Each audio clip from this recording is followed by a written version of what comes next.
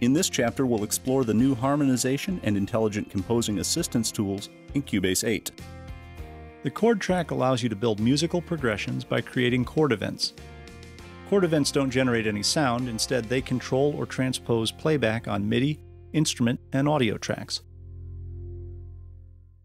Let's start by creating an instrument track using the Project menu and the Add Track command.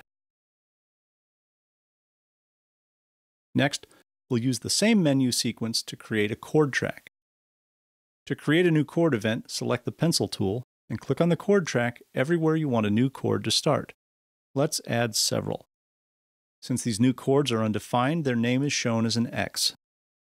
You select the beginning position of the chord, and it plays until the next chord. To edit a chord, take the Selection tool and double-click the chord event you want to edit.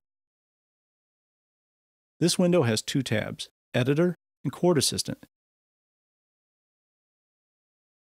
Use the Editor tab to select at least a root and type. Chord events can also have a tension and a bass note for more complexity. The notes which make up the chord are shown on the MIDI keyboard at the bottom. And you can use this icon in the corner to add a new chord event without leaving the editor. Then select the new chord's root, type, and tension. Click anywhere outside the window to close it.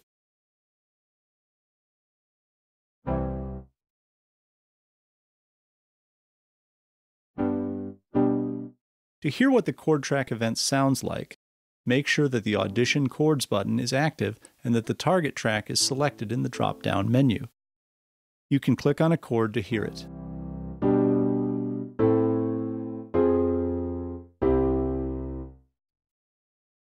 Or you can start playback to hear them in order.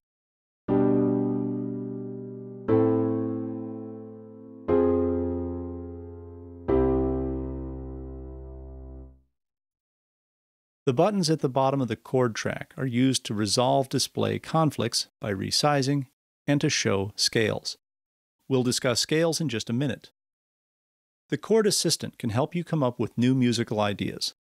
Double-click an empty chord event, switch to the Chord Assistant tab, and move the complexity slider to the right to generate more sophisticated options, which are shown in the Results pane. Click on the Results pane to hear what they sound like.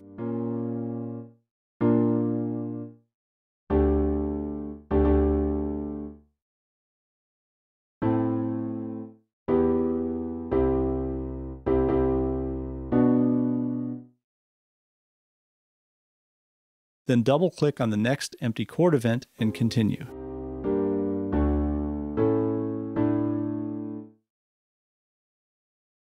Now let's play this from the start.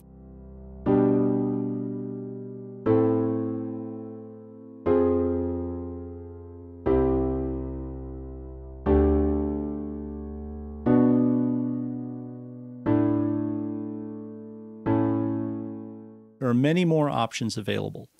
Let's create an empty chord event between two other chords, and double-click on it to open the Chord Assistant. And again, set the complexity around 3. The icon to the right of the complexity slider controls the gap mode. Gap mode controls how the Chord Assistant makes its suggestions, and it can be set to analyze only the chord before the gap, or it can be set to analyze the chords before and after. At the very bottom are the controls for the mode and type of chord progression. These controls also configure how the Chord Assistant decides which chords are recommended. If you select Cadence, Chord Assistant will recommend chords based on how they fit into several familiar patterns or progressions. For example, a classic blues progression is the 1-4-5 pattern. Cadence is useful if you're trying to create within a specific musical style. Click on the gear icon to configure your complexity filters. The further right you move the complexity slider, the more of these options are enabled. For example, you can choose the option to substitute source chord. This would allow the chord advisor to use C major or its relative chord, A minor.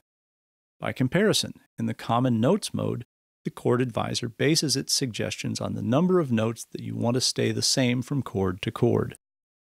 In Common Notes mode, the gear icon gives us different options. You can click and drag chord events using standard techniques, and they'll respond to the snap function if you have snap enabled. Remember that their duration is determined by when the next chord event occurs.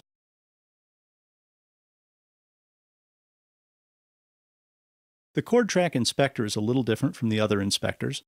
One of the most important controls is the Audition Chords button, which must be active to hear the output of the chord track. The mute, time base, and lock controls are the same as other inspectors. Next is the Voicings menu. A chord's voicing describes which pitches are used to create it. A C major chord is made up of at least the notes C, E, and G, but those notes might be played one way on a piano and a different way on a guitar. The different arrangements of the notes is called the voicing. You can also have different voicings on the same instrument. For example, that same C major chord could be voiced as a triad, and the chord track inspector gives you control of all these variables.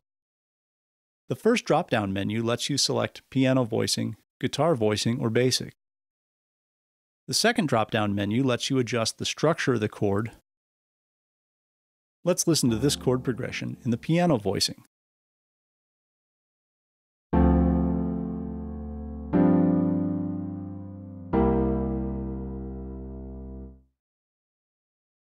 Now let's change to the guitar voicing.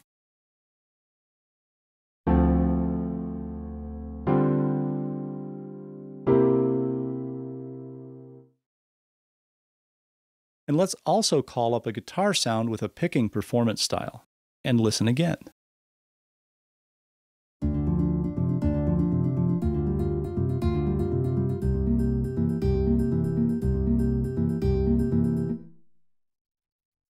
The structure of a chord depends on the musical scale it's associated with.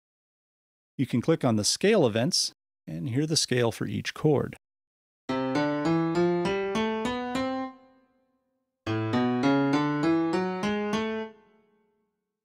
You can also select the pencil tool and create new scale events before you construct the chord events. This will cause the chord to be forced into that specific scale. This is useful when composing for a specific style or musical genre. You can see there are a wide variety of scales to choose from.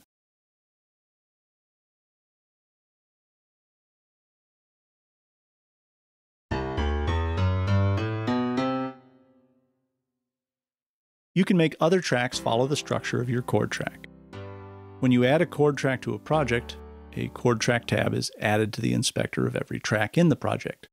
You can use this to make the track follow the chord track. To show how this works, I'm going to record a basic triad over and over again. It won't fit with the existing chords at all.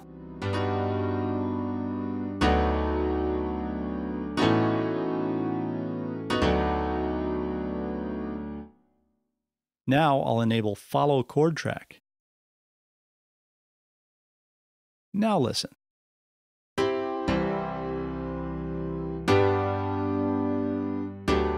And you can do this in real time while you play if you want to.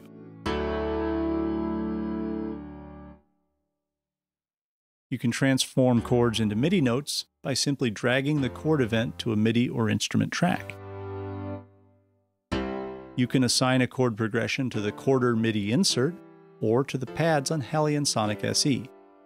Let's create 2 instrument tracks and create instances of Halion Sonic SE for each. To keep things simple, I'll set each of these instruments to piano sounds. On the first of our new instruments, open the MIDI insert section of the inspector. Click in the insert slot to open the MIDI effects pop-up menu and select the quarter. The effect is automatically activated and its control panel opens. If you haven't played with this before, quarter lets you create chords, then trigger them from a single key. Open the drop-down menu at the top, pick a style and a chord, and you can see the notes required for this chord appear on the quarter pane. But now you can create these chords from the chord track too. I'll cycle the Learn button to reset quarter. Now all you have to do is drag chord events from the chord track to the quarter panel. The first chord event is mapped to the drop position, and all subsequent chord events are mapped chromatically. And if I set quarter to accept multiple layers, you can select up to 8 chord events at once, and drag them all onto the quarter panel. Chords with more than one occurrence are only assigned once. Hit the corresponding keys on your MIDI keyboard to play back the chords.